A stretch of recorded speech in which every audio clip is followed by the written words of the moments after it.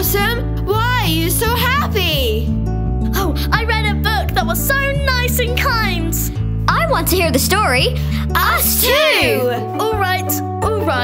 Let me sing you a song about it. Once upon a time, a man and his wife lived next to a witch, leading a simple life. The wife loved lettuces in the witch's garden, so the husband stole one, begging her pardon. The witch appeared and said, "Hey you, that's my lettuce, what did you do? Your wife will soon have a baby, it's true. I'll take her in exchange for the food."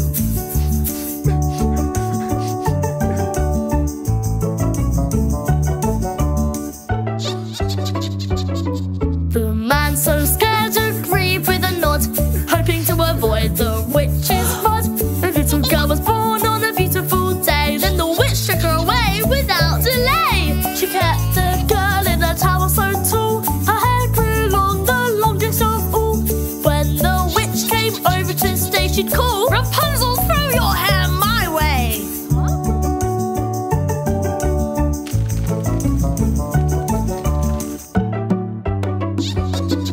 The blonde hair fell, and up she'd climbed to the tower so tall every single time.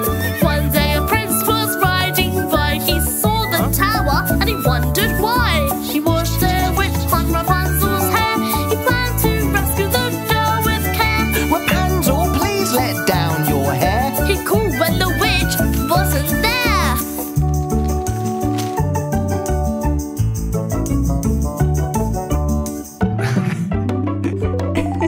They met in secret every day until the witch found out and had her say. The witch cut poor Rapunzel's hair. Rapunzel cried, but the witch didn't care. She sent her away into the woods so deep and caught the prince, making him weep. She threw him from the tower so high, he fell into the fort and was blinded, but didn't die.